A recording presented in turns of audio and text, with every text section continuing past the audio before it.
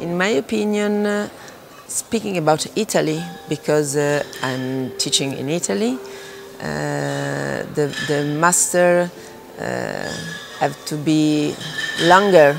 In Italy we have a master in lighting design that takes 1 year, 6 months, and I think that is not enough. From our point of view, we can improve the education, and the scientific background of the education should be improved. So they should deal really with some mathematics and not only sketches. You need a certain scientific background to talk with industry and other people to think about how you can realize your concepts. You have to know about architecture, you have to know about design, you have to know about light sources, about lighting technology and system control. So you need a specific course, specific master to have a knowledge on all this issue. I would like to really see now the lighting design not just being postgraduate, but be ready to be taught as an undergraduate level, but really draw into different streams of science and architecture as well.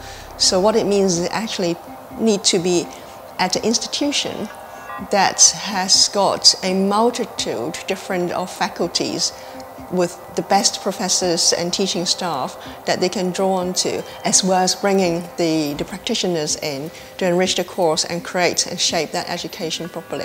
I think that the people have to understand that our work is a real profession in this very complex profession. So this is my hope for this International Year of Light. What message would I like to address to young lighting designers? Well, I'd like to address them when they're at school, quite frankly, and at university. I think this is, I mean, how many people actually leave university or school, you know, to say I want to be a lighting designer? You know, we still fall into it. There could be architectural students or engineering students that have a passion, and nearly all of us at my age have fell into it. So I'd like to change it. I want people to say, Mum, Dad, I want to be a lighting designer. We need to educate actually much earlier with people, with the public, of understand what lighting design is. It's not just going down to the store to buy a light bulb. That's not lighting design.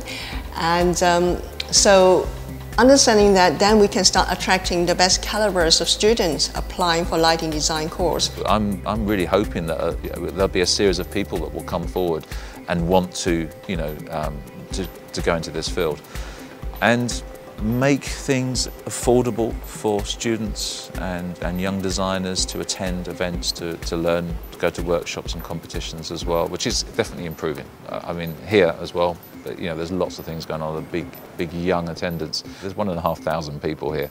It's a very impressive thing.